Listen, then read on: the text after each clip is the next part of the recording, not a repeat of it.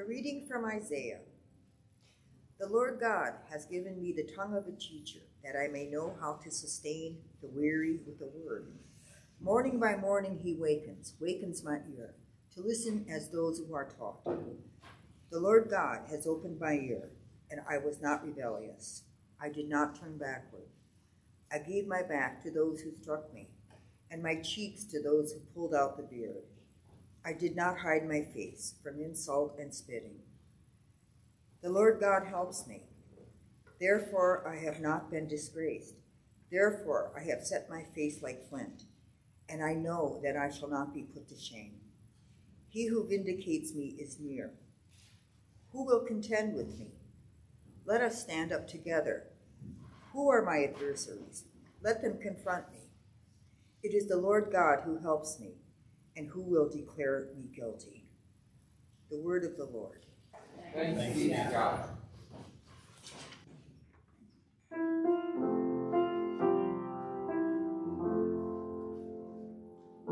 Into your hands, O Lord, I commend my spirit.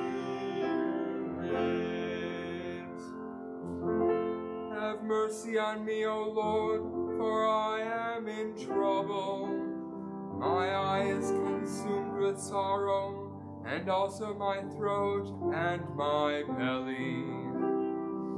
For my life is wasted with grief, and my years with sighing. My strength fails me because of affliction, and my bones are consumed. I am the scorn of all my enemies, a disgrace to my neighbors, a dismay to my acquaintances. When they see me in the street, they avoid me. Like the dead, I am forgotten, out of mind. I am as useless as a broken pot. Into your hands, O Lord, I commend my spirit. For I have heard the whispering of the crowd, fear is all around. They put their heads together against me, they plot to take my life. But as for me, I have trusted in you, O Lord. I have said, you are my God. My times are in your hand. Rescue me from the hand of my enemies and from those who persecute me. Let your face shine upon your servant. Save me in your steadfast love. Into your hands, O Lord, I commend my spirit. Glory be to the Father, and to the Son, and to the Holy Spirit, as it was in the beginning, is now, and will be forever. Amen.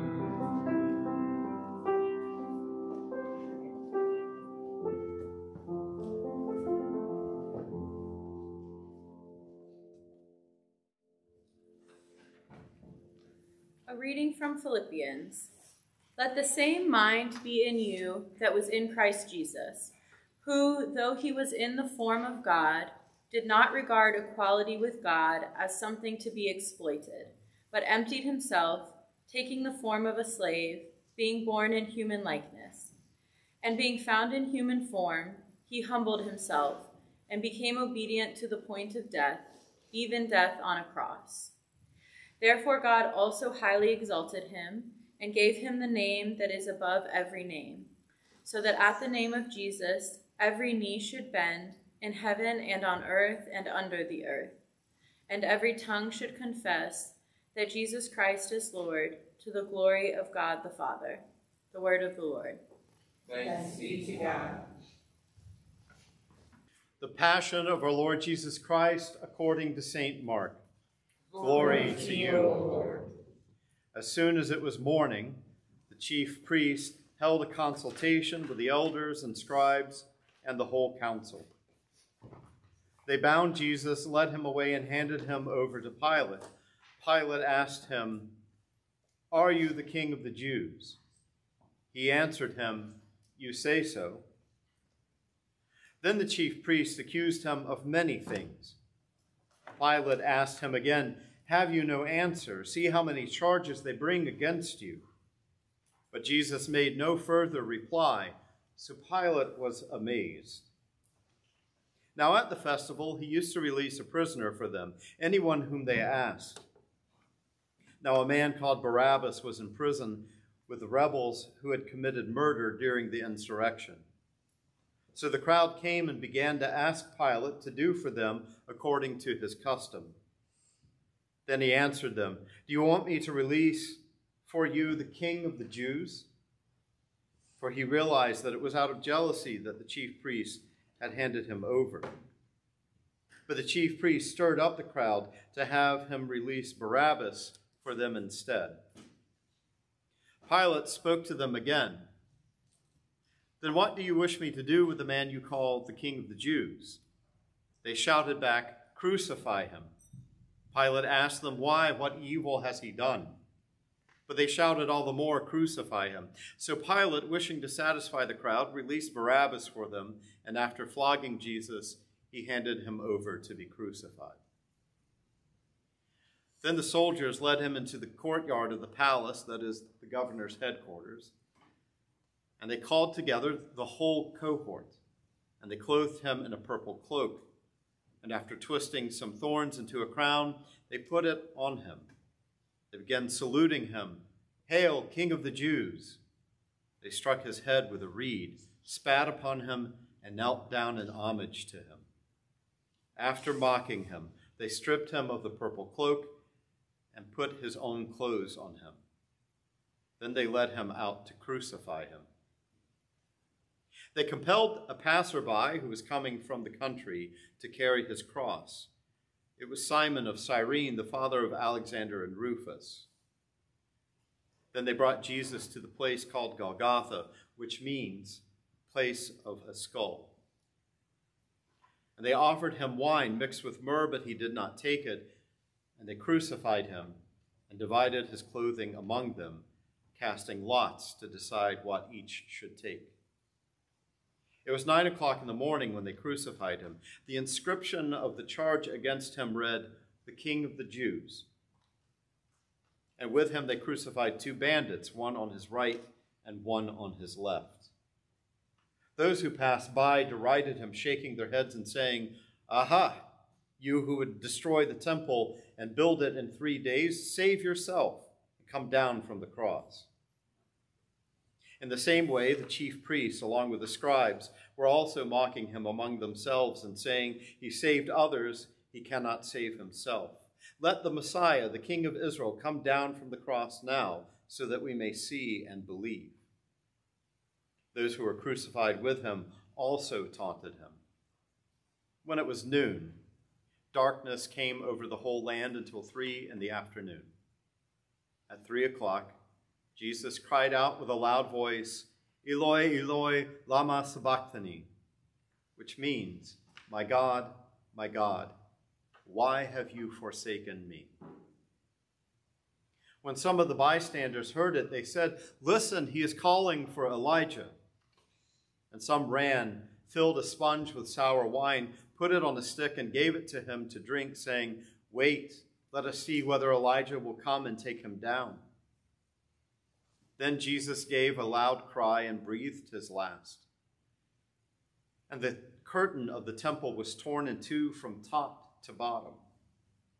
Now when the centurion who stood facing him saw that it was this way he breathed his last, he said, "Truly, this man was God's son." There were also women looking on from a distance. Among them were Mary Magdalene, Mary, the mother of James, the younger, and Joseph and Salome. These used to follow him and provided for him when he was in Galilee.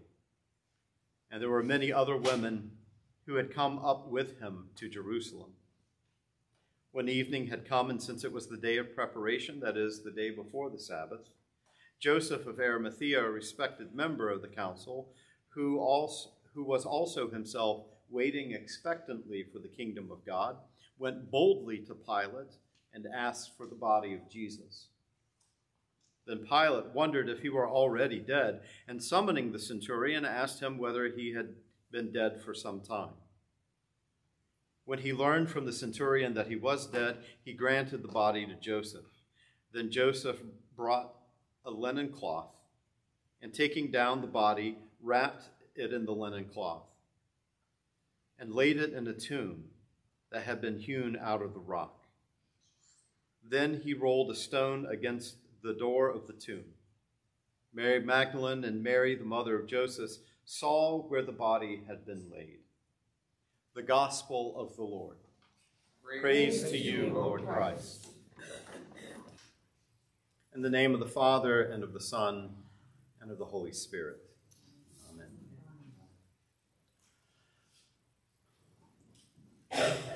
The Gospel of Mark, I'm sure I've mentioned, likes to do something that we being academics have nicknamed the Markan sandwich.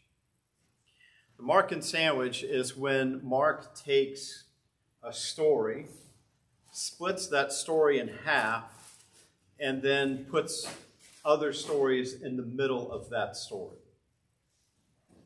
I also happen to be in the group of people who believe that the gospel is one giant sandwich, kind of like a gospel club sandwich of stories that has several stories crammed into the midst of one large split. That split, I believe, begins with the opening line of the Gospel of Mark, which says, "This is the good news of Jesus Christ, the Son of God." It seems simple, but you've probably heard me say before that's a loaded statement, because it is at least borrowing, if not mocking, an announcement from the emperor. See, Caesar Augustus had a birthday, and it is the emperor who gets to announce good news. And so a decree had gone out from Emperor Augustus. I'm beginning to sound like Luke right now, I know, but a decree had gone out that said, "This is the good news, the gospel of Caesar Augustus, the Son of God, the Prince of Peace, Savior, Lord of Lords." Maybe some other comments like that, but things we would not typically, as Christians, associate with an emperor, but instead with Jesus, those have been made regarding this emperor. And so Mark seems to be saying that that's not true. The emperor does not get to announce good news. It's this person, Jesus. So this is the good news of Jesus Christ, the Son of God. And then throughout the rest of the story, there are all these examples of who Jesus is and why he matters. And throughout all of those, there are these moments when the disciples sort of get who he is. There is a moment very early at the beginning, a group of unclean spirits who recognize who Jesus is. They know exactly who he is. They're the first entity in Mark's narrative to say out loud in the story what the narrator told us at the beginning. We know who you are, Jesus of Nazareth, Son of God. And he tells them, be quiet. Later, again, over and over, but one particular story that we heard, Peter begins to get it. Jesus asks, "Who do you say that I am?" Peter says, "You are the Messiah." And Jesus, as he does many times in the Gospel of Mark, says, "Don't tell anyone." It's a strange thing that Jesus seems to do as he displays his power and who he is, and people begin to figure out who he might be, he keeps telling them, don't tell anybody. And you've heard me joke over and over. It's the one commandment from Jesus that Lutherans can follow. Don't tell anyone. But over and over, don't tell anyone. Why? Because they don't get it completely.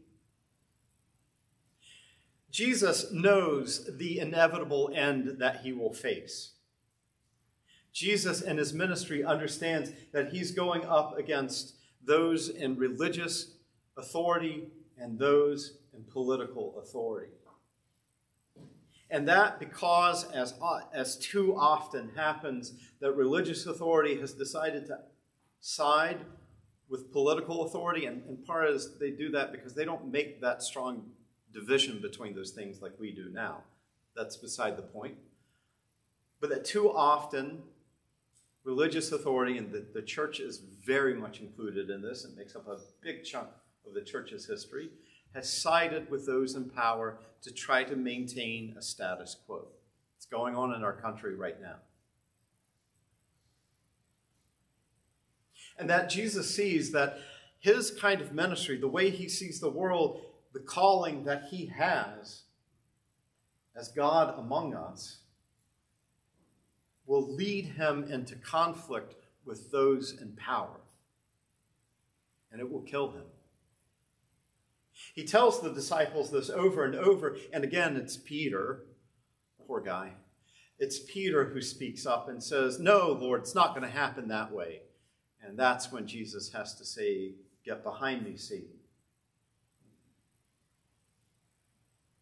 So nobody gets it.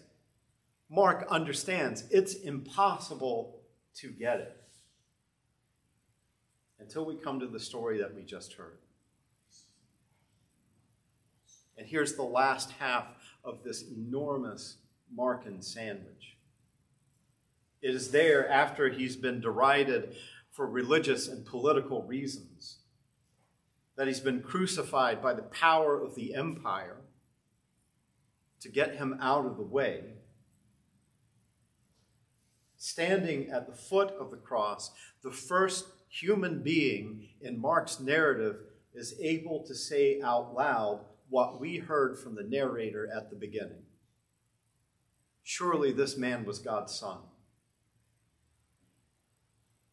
Everything in between is to explain this story. Jesus is the Son of God. So why is the story told to us? There are many reasons. But one is so that we can see what we have been told about this person, Jesus. Not just as an example, but as the very presence of God in our life to empower us to be disciples. Because it's only after his death on the cross that Mark tells us about a group of women who were there. Because Mark understands that, again, it's only through the lens of the cross we will understand who they are and how they embody God's call for us.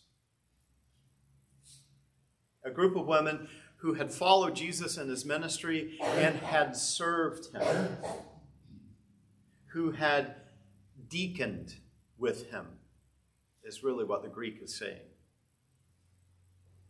Who had embodied Jesus' own ministry, who himself had said, I have not come to be served, but to serve. And these women were disciples who served. They are us. They are who we are called to be. In the light of this story of who Jesus is and why he matters, to be set free from the need to pursue power, to be set free from the way that the world wants us to see itself and how it works, but to instead see the world the way that these women did, who saw the world the way that Jesus did, who had already been performing Jesus' ministry and now empowered to perform it in a new way. As Mark's story continues, the role of women will continue to be important, give you a hint, maybe even scary. But we will face that when we come to Easter. But definitely what they are. An invitation and an example of discipleship and holy living for us as people who stand after the cross, encountering who Jesus is, and being given new life to share with those around us. In the name of the Father, and of the Son, and of the Holy Spirit. Amen.